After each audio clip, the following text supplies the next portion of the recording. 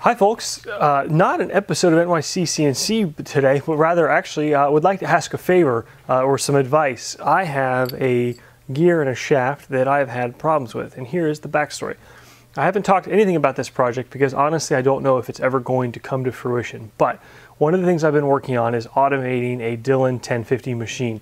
There's some folks that have already done it and they've done a decent job at it. I think there's a different way that has its own merits of doing it. I'll talk about that later if the project ever works. But what it involves is a pretty beefy motor, high torque motor, that is, in my instance, starting and stopping, in my instance, going forward and reverse in really short, like 2-second cycles. So that puts a lot of strain on a motor, and it requires the right motor and the right controller. Here's what happened. It's a worm gear motor, and this is the so the stator itself has the other gear on it, and that mates to this gear, which this is then the output shaft that would then hook through a clutch mechanism into the 1050. What's happened was this was originally only a knurled press fit, and that didn't work, and that's honestly not surprising.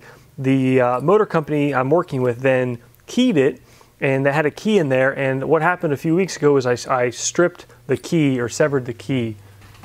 Get some.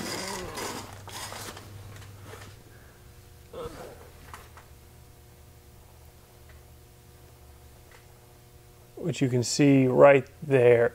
So I did that when we were testing out different controller motor driver profiles, and I think it was hyperextending it. So I actually don't chalk that up to a motor failure because I was really abusing it beyond what it should be done. So talk to the folks again at the motor company, and they I've got a new worm gear and output shaft. It was knurled with a press fit, and then they increased the key from 3/32 to 1/8. That's the biggest key that they'll do. My real question for you guys is, should I, oh sorry, and this output shaft is I think 1144, and this is bronze.